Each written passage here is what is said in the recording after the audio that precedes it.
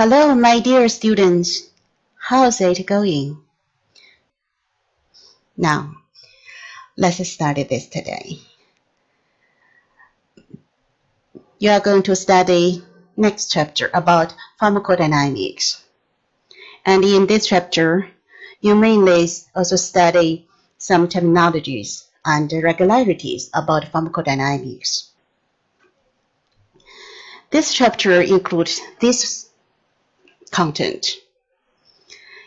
You will study several terminologies of adverse drug reactions. And about the EC curve, it describes the dose-effect relationship. Here, you also study some terminologies. And then you also study mechanisms of drug action. And the main content is about receptor theory. And based on this, you can study the classification of drugs acting on receptors.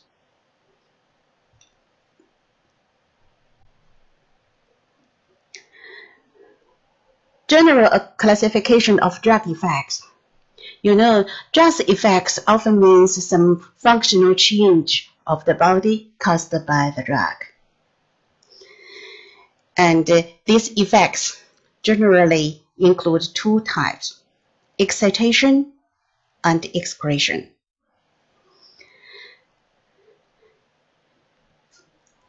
For example, if some drug acts on the glands, glands function is secreting some hormones or some fluids. So when the secretion of the glands is increased, so we will see that effect is by excitation or stimulation. When the secretion is decreased by the drug, that effect is inhibition. And the drug effects may be from direct action or indirect action. For example, there is a drug named by norepinephrine. This drug can increase blood pressure because it can directly activate alpha receptor of blood vessels, and they increase blood pressure because of vasocontraction. So this is direct action. It also probably induces decrease of heart rate, but actually this is the indirect action of norepinephrine because, in the whole body, when the blood pressure is increased, so there is a body reflex. Body will mobilize the mechanism to inhibit this response. So act on the heart. Maybe the result is decreased heart rate. So this is indirect action caused by norepinephrine. Yes, maybe someone also can ask me, norepinephrine maybe has direct action on the heart. Yeah, it can also has a little activation on beta-1 receptor. Yeah, the result caused by beta-1, it is heart rate increase. This also is one direct action caused by norepinephrine. But because norepinephrine has relatively stronger effect on alpha-1 than beta-1, so the total result caused by norepinephrine on heart rate, maybe the final is decrease. So because effect on the blood vessels predominate, so this indirect action predominate caused on the heart. Drug effects also have selectivity. This also often means or high or low. It's different from specificity of drug action. Specificity, for example, atropine or pyrazapine, this drug has a specificity to M receptor. This is relatively high because they cannot act on alpha or beta other receptors. But this drug has big difference in their selectivity. Atropine, compared with pyrazapine, has relatively low selectivity. So it has more effects and more therapeutic effects. It can be used to treat several different diseases, but it also has more side reactions. But compared with atropine, pyrazipine has a similar specificity on M receptor, but it has relatively high selectivity. It mainly acts on M receptor of the stomach, so it has less effects and has less curative effects and side reactions. So it can be used to treat peptic ulcer, but atropine not. Yeah, so because of drug-induced therapeutic effects and adverse effects, so there is duality of drug effects. Yeah, here, let's go and study therapeutic effects. Based on therapeutic effects, drug therapy can be divided into etiological therapy or symptomatic therapy. Etiological treatment means the objective of using drug is to eliminate the factors and cure the disease thoroughly. For example, replacement therapy, gene therapy, immune therapy, and therapy by killing pathogens. These belong to etiological therapy. For example, replacement therapy. You know, there is a disease called by adrenal insufficiency. Adrenal insufficiency means the hormones secreted from the adrenal gland is not enough for the body. So glucocorticoids used in the treatment of this disease, it is replacement therapy because it can supply enough hormone for the patients. Symptomatic therapy. It referred to the improvement of the disease symptom without eliminating the etiological factors. Actually, of course, when we have etiological therapy, yeah, it is a good thing. But sometimes, maybe, there is no etiological therapy. At this condition, symptomatic therapy also is very helpful. For example, you know, in China, there is epidemic caused by novel coronavirus, you know. But till now, there is no specific antiviral drug for this disease. So it is very terrible like now. But you know, almost all therapies about this disease nowadays, it is symptomatic therapy. You know, to save the patient's life or inhibit the development of this disease, they are really very important. Yeah, hopefully scientists will find and synthesize the specific antiviral drugs for this disease. Yeah, we all hope so. Okay, let's study adverse effects. It also classifies adverse reactions. It means the reactions that doesn't accord with therapeutic goal and may cause patients well. It may cause patient unwell may be harmful. They are divided into the following categories. Let's study one by one. Side effects or side reactions. Now look at this sentence. What does it mean? In the range of therapeutic dosage, the drug effects which are not related to the current therapeutic purpose. You know, these effects are described as side effects. I think maybe you still remember this curve. Here, in the range of therapeutic dosage, this means the dosage used should be in this curve. You know, after using this dosage, the drug concentration in plasma should be in between minimum effective concentration and minimum toxic concentration. Only in this scope, the drug concentration in plasma in this scope, it is effective and safe enough. So here, remember, there is a limitation about dosage. In the range of therapeutic dosage, the effects are not related to the current therapeutic purpose. They are side effects. So they are foreseeable. Usually they are not very severe, and patients can endure that. It also is hard to avoid. For example, there is a drug named by atropine. Just now I mentioned, it is one M receptor antagonist, but it has very low selectivity. It can act on the heart, induce heart rate increase. It also acts on the intestine or stomach, makes the smooth muscle relaxed.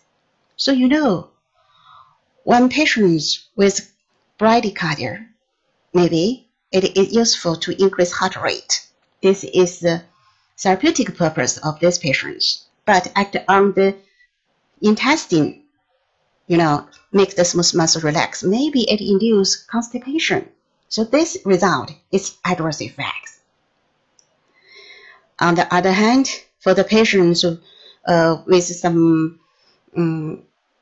effect on the intestine, like abdomen part pain, actually maybe it is effective to make the smooth muscle relax and then relieve the abdominal pain. But act on the heart, it increase heart rate. Maybe for some patients it also is bad result. This also is side reaction caused by effect on the heart. So this is foreseeable, but usually not very severe and very hard to avoid because it caused by the drug in the range of therapeutic dosage. Next one, toxic effects. They are harming reactions, maybe a dose-related extension of therapeutic effects, and may occur in all individuals if it is due to overdosage. This is toxic effects. It may be a dose-related extension of therapeutic effects, so it also is foreseeable.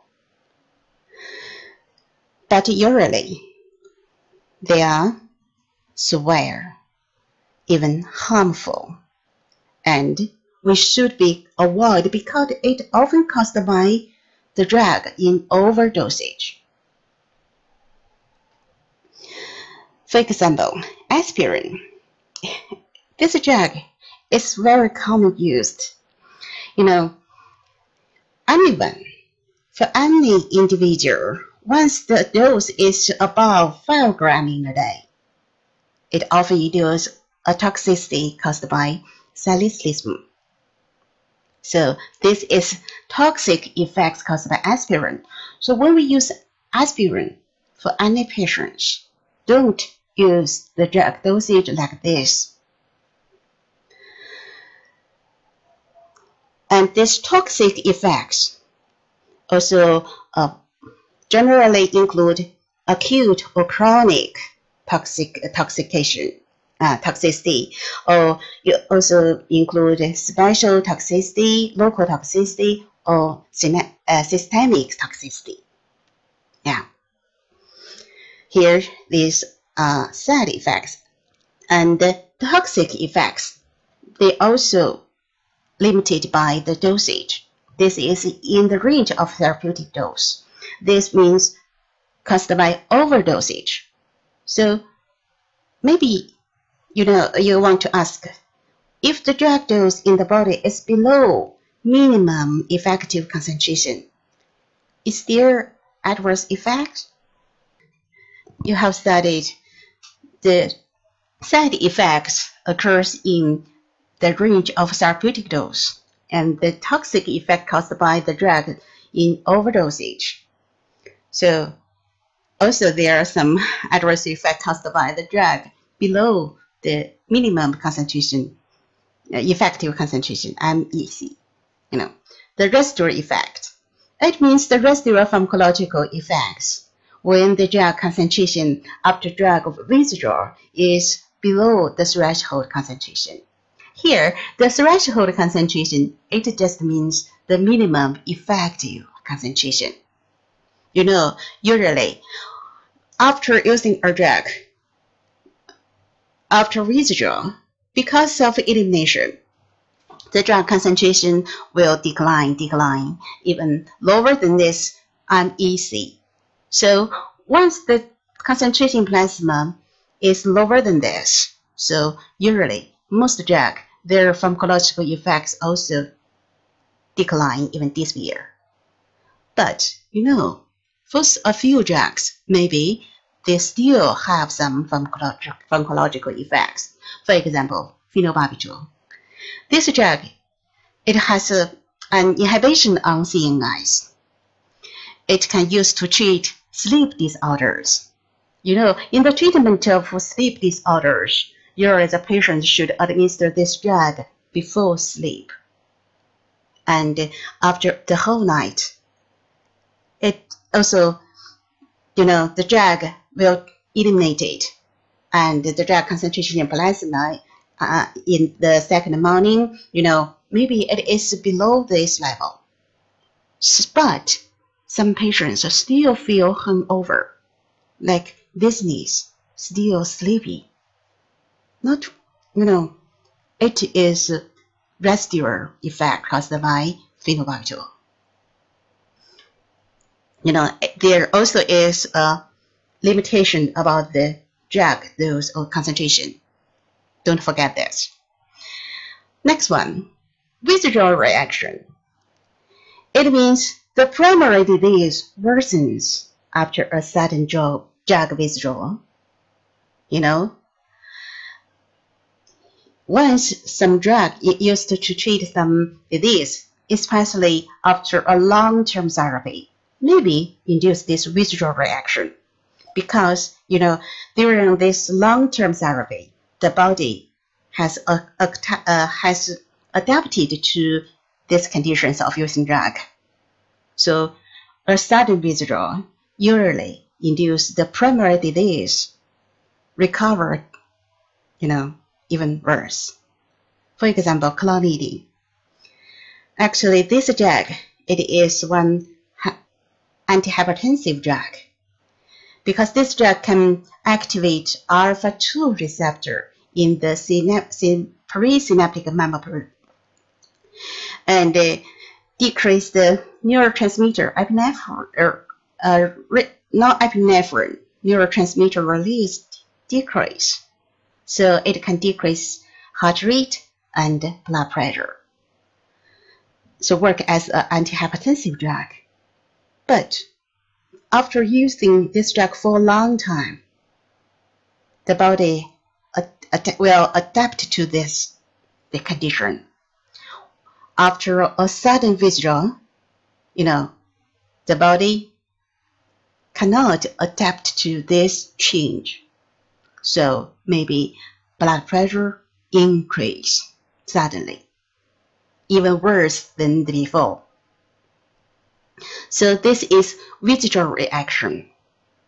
So for the drugs with withdrawal reaction after a long-term therapy, usually, if you are a doctor, suggest the patients to decrease the dose and then stop administration. So it requires a relatively longer time to withdraw.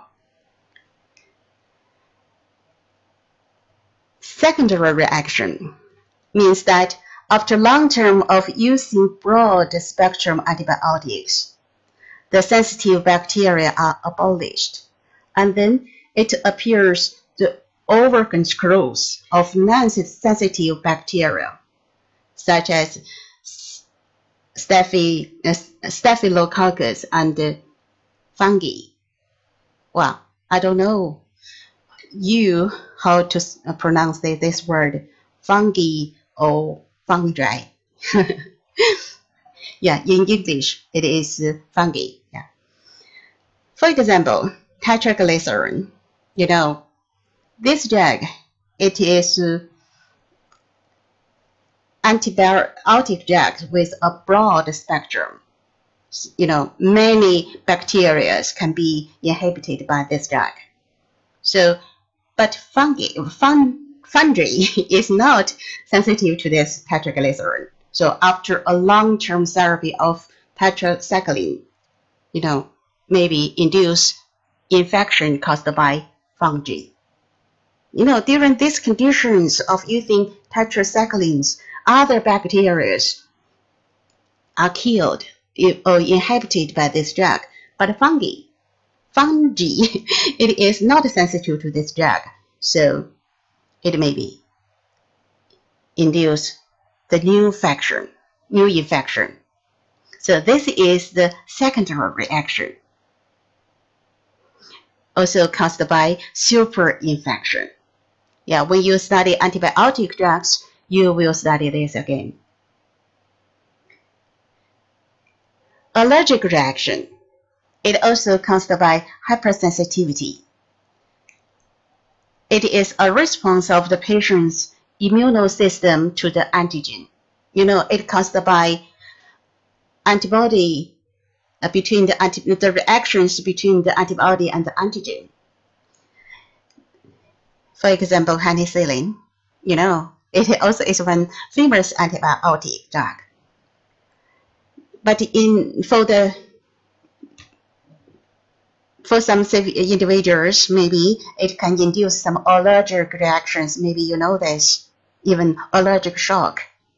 Actually, this effect is independent of normal action of the drug. You know, this drug, the normal action, it is inhibit the synthesis of the cell wall of the bacteria, but actually act on the body of our humans. You know, we don't have cell wall, but in some special individuals maybe induce allergic reaction, because penicillin in the body can bind to some proteins and then form antigens, so stimulate immune system, then occur the allergic reactions. This is independent of the normal pharmacological effect of penicillin. And the allergic reactions, it cannot be cured by pharmacological antagonists of this drug. And the body response usually are not dose related. You know, it's just determined by the supersensitivity situation of the body.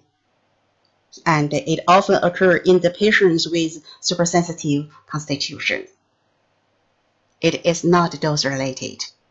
You know, same patient, same dose at different conditions. Maybe these allergic reactions difference. Idiosyncratic reactions. It is an abnormal reaction to a drug which is qualitatively different from the effect usually obtained in the majority of the population. You know, it is dose-related, different from allergic reaction. It usually occurs in very few persons with genetic differences. You know, it usually because of different gene. For example, succinylcholine. This one is one of skeletal muscle relaxant. Act on the skeletal muscle, it can block N2 receptor, induce the skeletal muscle relaxed. You know, but this drug is very interesting. Its metabolism in the body, depending on an enzyme to metabolize, it is very fast. So after using this drug, this relaxation on the skeletal muscle, this effect just lasts for several minutes. It's very short. In the majority of the population, that effects just last for several minutes. It's very short. But maybe for some specific people with some special gene, because they are lack of enzyme to metabolize this succinylcholine. So, in their body, after using this drug at the same dose as the other normal people, the result, it means, is prolonged skeletal muscle relaxation. So, actually, it is unforeseeable. So, maybe it is dangerous. It is dose related. If the dose is more, so the reaction is more serious. Yeah, just occurs in very few persons with genetic differences. Yeah, both allergic reactions and idiosyncratic reactions, all related to gene. Yeah, just occurs in a few people. Okay, these adverse effects, most of them, related to the dose. Side effects occurs in the therapeutic dosage. Toxic effects always caused by overdosage, even cumulative overdosage. And residual effects, it occurs in the drug concentration below the threshold concentration. And visual reactions, it also happened after a sudden withdrawal. And allergic reactions, although it is not related to dose related, but actually it also has that peer experience of using drug, and idiosyncratic reactions, it also related to the dose, has dose related relationship. And another one, secondary reactions, it often caused by a long-term therapy of broad spectrum antibiotics. But maybe you want to know, how about the relationship between the effect and the dose of a drug? In Chapter 3, you have studied EC curve. It describes the relationship between the drug concentration in plasma and the time. After administration, the drug concentration in plasma changes consecutively with the time. Based on the pharmacokinetic parameters, we can know about how about the concentration in the plasma. And the drug effect always depends on the drug concentration in plasma. So there is a relationship between the drug effect and the concentration. So today, here, I will teach you those effect relationship of drug and curve. Before I introduce this relationship, I first introduce graded response and quantum response.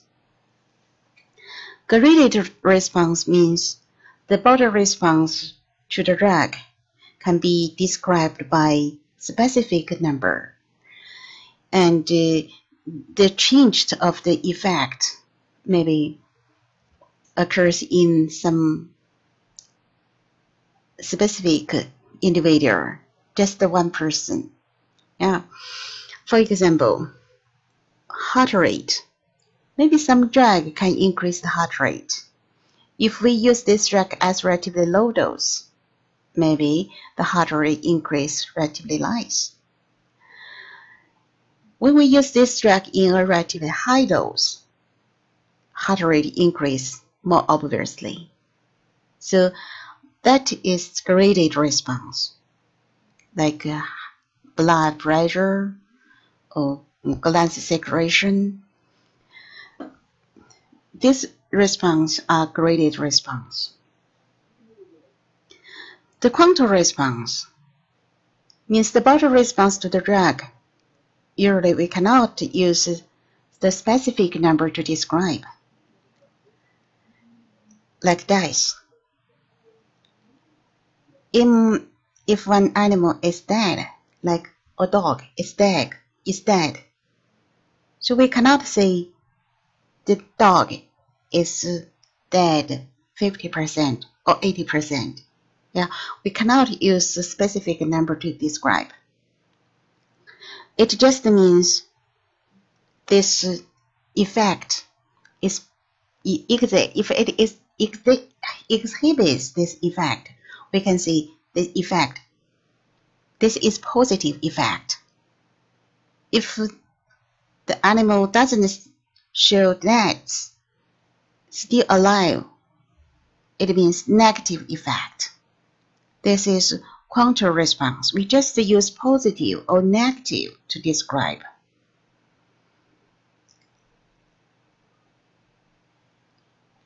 The graded dose response relationship describes that in a certain range, the pharmacologic effect is increased with the increase in doses. Just in a certain range, there is a limitation about the drug dose.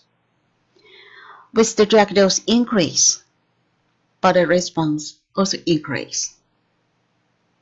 This is graded dose relationship, graded dose response relationship. The counter response, in which the relationship is between the dose of the drug and the proportion of biological subjects displaying a given pharmacological effect. Just now, I mentioned just one individual, one biological subject. We cannot use some number to describe how much is that effect. We just use positive or negative to describe. So how to know how much is that effect?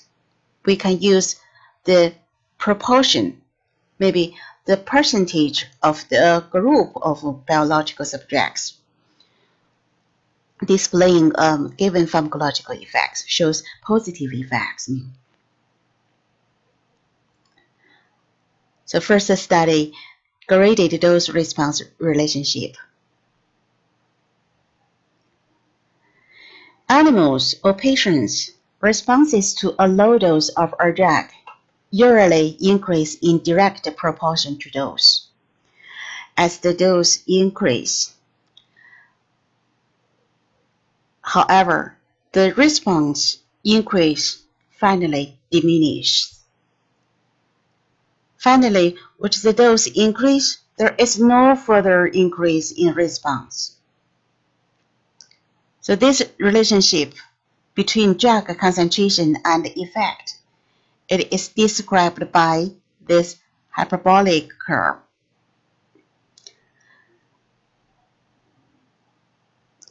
Graphic representation of dose response data is frequently improved by plotting the drug effect against the logarithm of the dose or concentration. If this curve, x-axis value, it is the real drug concentration in plasma. If we don't use this, we use logarithmic concentration. So, but y value doesn't change. So it is semi-logarithmic curve, EC curve. So this curve will transform from rectangular hyperbolic curve into sigmoid curve. This shape, sigmoid curve. The effect of this mathematical operation is to transform the hyperbolic curve into sigmoid curve. It seems like the letter S. It has a linear mid-portion. It's well known the linear relationship is the simplest relationship. This transformation makes it easier to compare dose response curves graphically because it expands the scale of the concentration axis at low concentrations, where the effect is this low dose or low concentration. In this portion, the drug effect increases rapidly. And this curve comprises this curve at high concentrations. It is a mathematical measure. So this sigmoid curve is more important and commonly used. So-called dose-effect relationship curve often is this sigmoid curve. Just now, I said, with the drug dose increase, the concentration increase, there is no further increase of body response to the drug. It means the effect reached to an upper limitation. So this effect is caused by Emax, maximal effect. We usually use the percentage of the Emax to describe how about the drug effect. This is the Y value, percentage of the Emax to describe.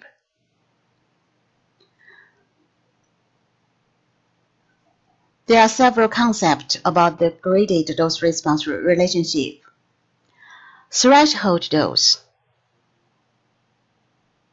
It indicates the least amount of drug required to exert therapeutic effects. I think you know the threshold, this word. Last section, I mentioned this threshold concentration. When I introduced residual effect, remember that? Yeah, it means the least level to reach a given effect. Yeah, threshold dose is the least amount of drug required to exert therapeutic effects. Emax means maximum effect. It also called by efficacy. Efficacy, it is the maximal response that can be produced by the drug.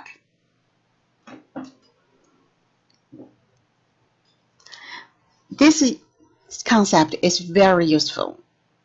It usually used to judge how about the drug's effect. EC50. It means the concentration of drug that produces 50% of maximal effect.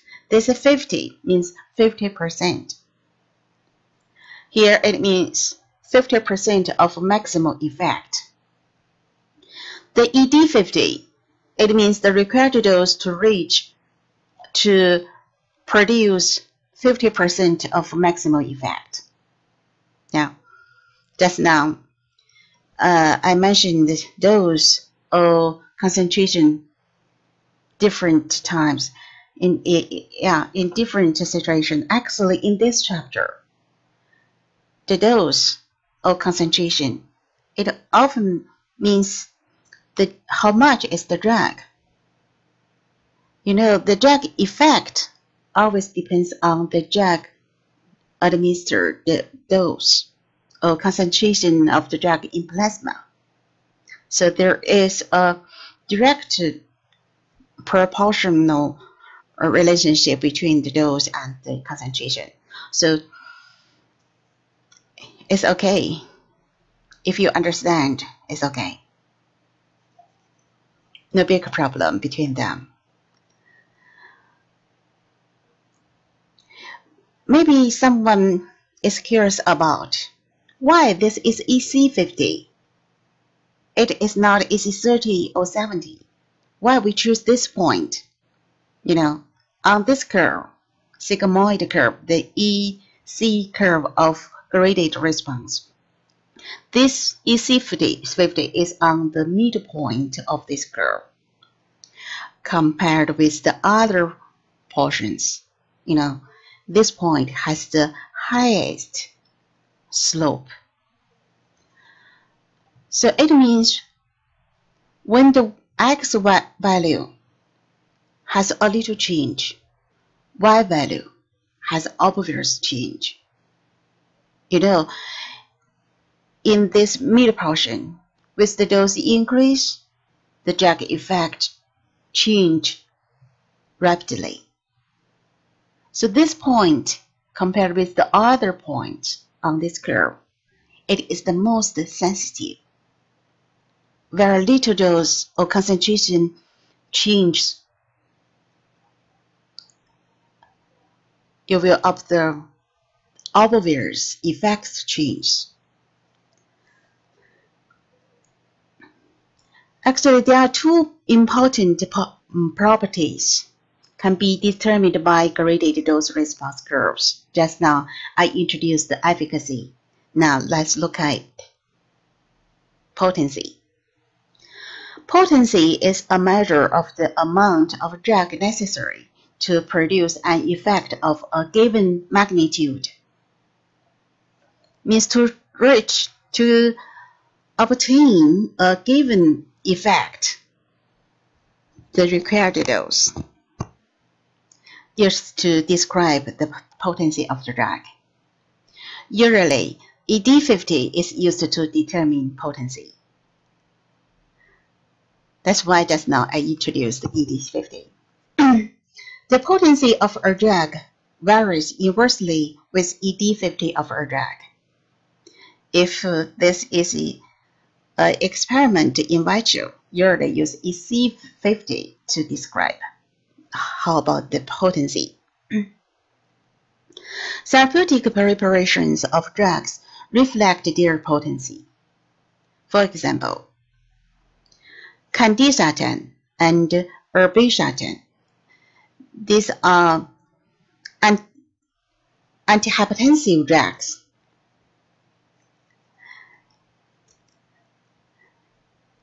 The therapeutic dose range of candesartan is 4 to 32 mg, as compared to 35 to 300 mg for irbesartan. Therefore, candesartan is more potent than is irbesartan. The required dose for candesartan is much less than irbesartan. So, candesartan is more potent than irbesartan. Actually, sometimes when we evaluate some drugs has different effect, which one is more potent? Just based on potency or efficacy, it is not enough. Only one, it is not enough. Now, for example, look at this figure. It shows several EC curves of diuretics. These drugs are diuretics. One drug is named by furosemide. It has the highest Emax compared with other therapies. So it seems more potent than the others, but actually it is not enough, because for a given effect, the required dose of them are different. There is a big difference between them. So the required dose of cyclopenthiolate, this is the least, and furosemide is much more than 8.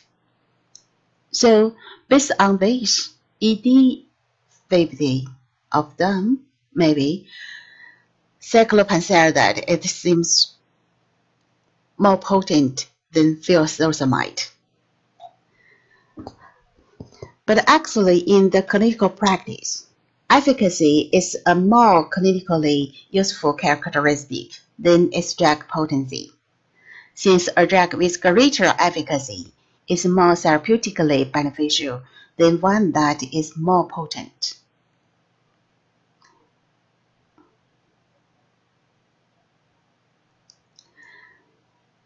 So in this section, from graded dose-response relationship, you have studied several concepts. Maybe you are curious about what will you learn from quantum dose-response relationship. Let's go on study. Quantum dose-response relationship. In the last section, I have taught you quantum response. Quantum responses means for all individuals, anyone, the effect either occurs or it doesn't. It also called by all or none response.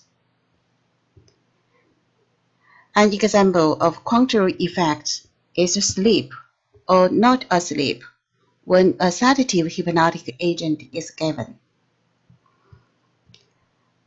Actually, graded responses can be transformed to quantum responses by designating a predetermined level of the graded response as the point at which a response occurs or not. For example, a positive response is defined as a fall of at least 5 times in heart rate. In quantum dose-response relationships, the response elicited with each dose of a drug is described in terms of the cumulative percentage of individuals exhibiting a defined effect, and is plotted against the log dose of the drug. So look at this curve. The x-axis, the value, it means the logarithmic of the drug dose. And the y value is the cumulative percentage of individuals exhibiting a defined effect. You have studied the graded dose response curve. It expresses an individual's response to increasing doses of a given drug. This quantum dose response curve expresses a proportion of individuals' response to increasing doses of a given drug. Maybe you are still curious about this. So let me show you an experiment to explain effect dose curve of quantum response. This experiment is about morphine administered to the mouse. After administration, once the mouse has this response, it will show an abnormal posture, upward tail. So here, there are 10 mice in this experiment. No drug, no abnormal posture. So here we can pull out a point at 0. When the dose is 2 mg, now there is one mouse with abnormal posture. So here we can plot this point at 10%. You know, 1 in 10 mice, it is 10%. So here, in this figure, we also can plot this point. With dose increase at 10 mg, now look at 1, 2, 3, 4, 5. The number of the mice with abnormal posture is 5. So here, we can get this point at 50%. But you know, among these 5 mice, one mouse had abnormal posture at 2 mg. 4 mice exhibit this posture at 10 mg. So we can get this point on this curve, on this figure. So this is 40%.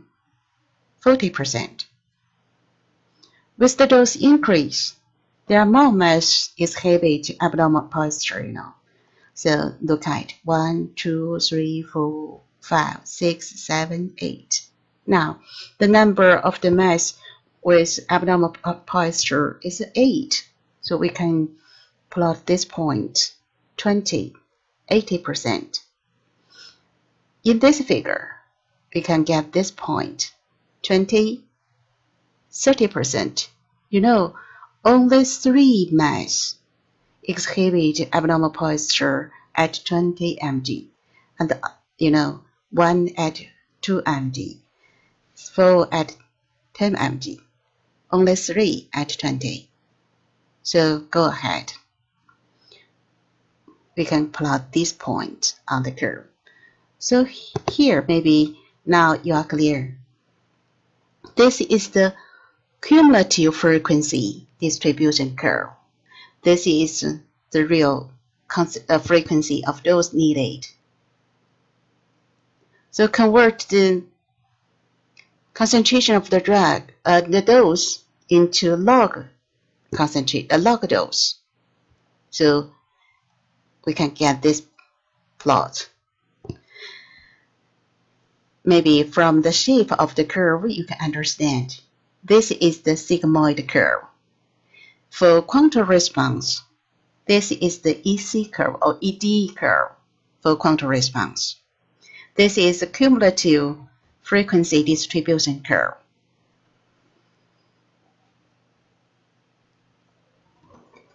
This curve is the frequency distribution curve. Now look at this.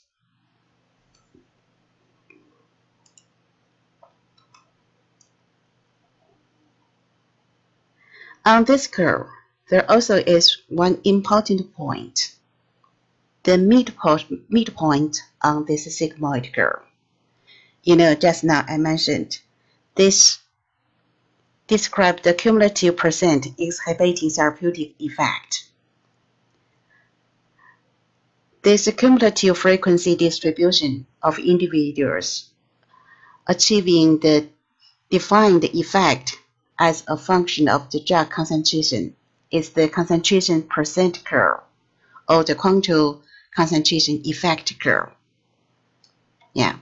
So the midpoint on this curve, this also is ED50, X value. This is ED50. And this midpoint has the highest slope. In the last section, when I told you graded dose response relationship, it is the most sensitive. With a little increase or decrease of the dose, the effect altered more obviously around this point. On this curve, look at this point is the highest point compared with the others, to reach the defined effect. There are more animals need this total dose of the drug. So compared with the other animals or individuals, this is the most representative compared with the other dose. This is the most representative. So this point, ED50, is very useful.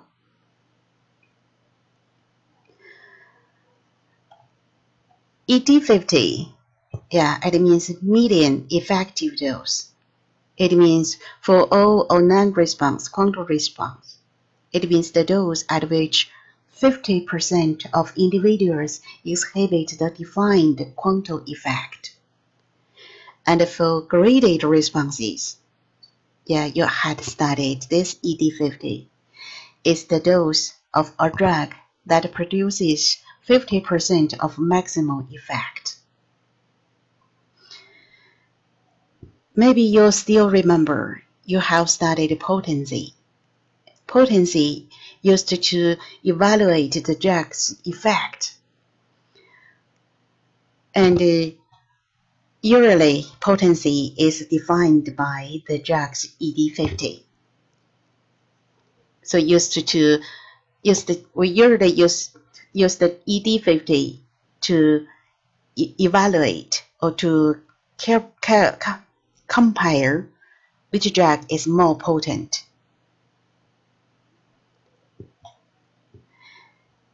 In the control dose effect relationship, if the positive effect is dash, you can know the median lethal dose. The abbreviation is LD50. LD50 is a dose required gives rise to the death of 50% of animals. It means the required dose to produce half animals dead. So this LD50, it usually used to evaluate drug's toxicity. It also used to evaluate the drug's safety. If the positive effect is a toxic effect, you also can get this concept, median toxic dose, TD50. It is a dose required to produce a particular toxic effect in 50% of animals. So similar to LD50, TD50, it also used to evaluate the drug's safety. Based on ED50 and LD50, we can get this therapeutic, we can get therapeutic index, TI. It describes the safety of a drug. The value of TI is equal to the ratio of LD50 to ED50. Now, for example, if a drug with ED50 at 100 and its LD50 is 400, so the value of TI it is 4. Don't make mistake. LD50 is upper. The lower is ED50. So TI, the larger the ratio, the larger the TI, the greater the safety of the drug. There is another concept used to evaluate the drug safety. It is safety margin, SM. It means the distance from ED95 to LD5. It also can be defined by this fraction, LD1 to ED99. Similar to TI. Now, the larger the safety margin, the safer the drug. For example, this drug, warfarin, it is one anticoagulant. Maybe you still remember this when I taught you plasma protein binding rate, when I explained the competitive replacement phenomenon. I give you an example. I said this is warfarin. This drug has relatively higher plasma protein binding rate. When another drug used in combination with warfarin, maybe compete to bind to the plasma protein. So free drug increase compared with used alone of warfarin, maybe it will lead to hemorrhage, the adverse effect caused by warfarin. Yeah, look at this figure. It means this warfarin has a relatively narrow safety margin. Now look at this green curve. The effect is desired therapeutic effect. So the range of therapeutic dose is in this scope. This red curve, the effect is toxic effect or adverse effect, unwanted.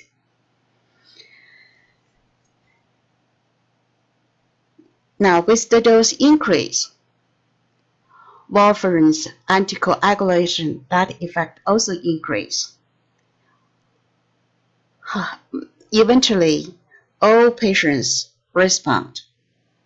However, at a higher dose of warfarin, anticoagulation resulting in hemorrhage occurs in a small percent of patients.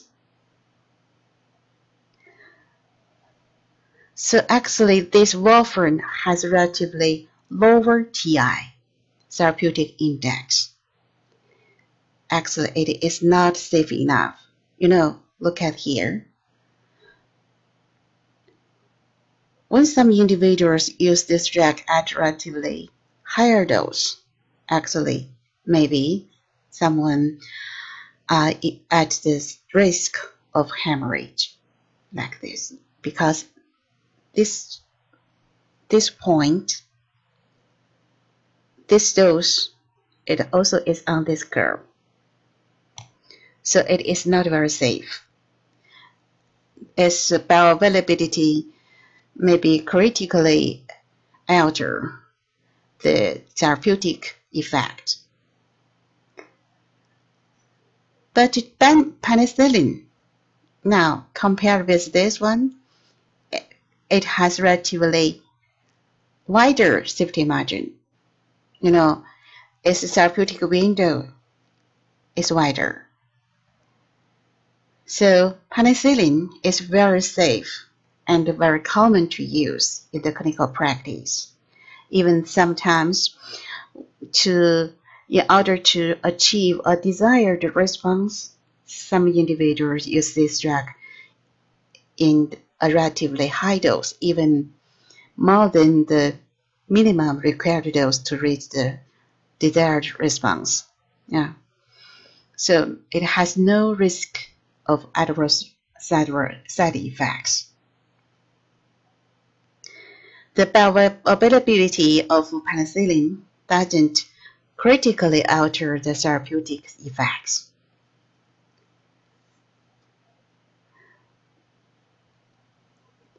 But TI and safety margin, both of them can be used to evaluate the drug's toxicity and safety.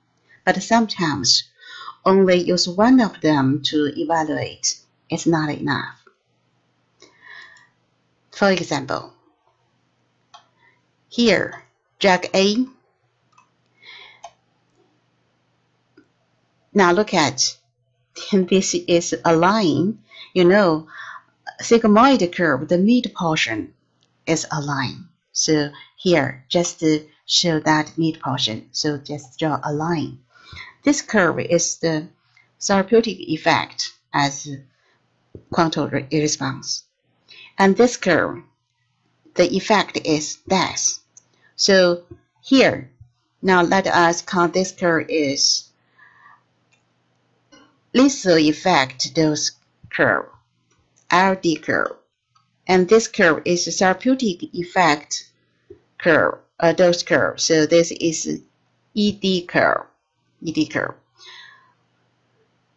The required dose for lethal dose, it is much more than effective effect. This is for drug B, ED curve. This is LD curve of drug B. So look at drug A and drug B. They have the same value of ED 50 and LD 50. So according to the definition of therapeutic index, you know, the ratio of LD50 to ED50, both the value of TI, of their TI, you know, it is, you know, because of same value of ED50 and LD50, so their TI also are the same. Can we conclude drug A is as safe as drug B? Actually, it's not. Just because of this point, the two curves, you know, overlapped at this point. But actually, drug A and drug B, ED curve and LD curve, you know, they have different slope. For drug A, you know, when we want to get the effect at relatively closer to Emax, yeah, the required dose is this. It's much less than the required dose to induce DICE. So it's very safe. But drug B, if to achieve relatively stronger response, effective, a therapeutic effect, but you know, a small percent of the patients are at the risk of DICE. So it is so very dangerous. So the result is toxicity of drug B is higher than that of drug A. Okay. Now, in this section, you mainly studied quantum response dose relationship. In this part, you studied several concepts too, including ED50, LD50, TD50, and you also studied the two indexes to evaluate the drug's toxicity and safety. They are therapeutic index and safety margin. And you know, in the clinical practice, to use the drug to diagnose or prevent or treat disease, it must be effective, and at the same time, it also must be safe enough. So these concepts are very important. You should know well. But maybe you still want to know, how do the drugs bring about the functional change of the body, you know, including therapeutic effects and adverse effects? I mean, what is the mechanisms of drug action? Okay, that's all for this section. Go to study next class.